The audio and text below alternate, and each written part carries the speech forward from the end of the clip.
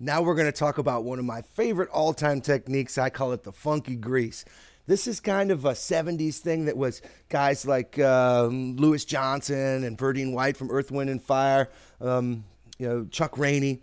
Many of the great bass players do this. And really what it is it's a type of glissando, and it's the way that we kind of get on top of the fret. That would be a normal note, just a regular note, okay?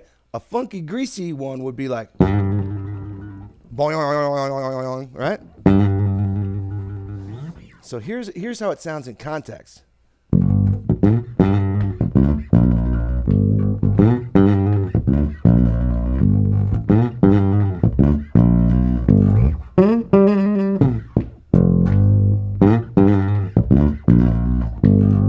Yeah, that's a funky grease. Okay.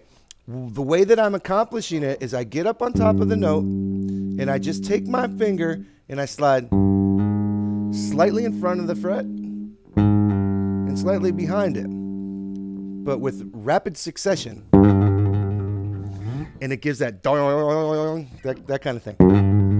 And it is super funky. It's a super funky component.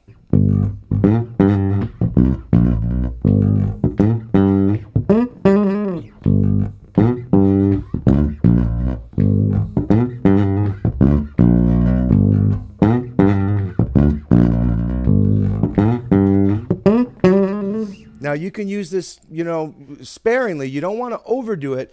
Tastefulness is such an important part of everything that we do when we're playing the bass.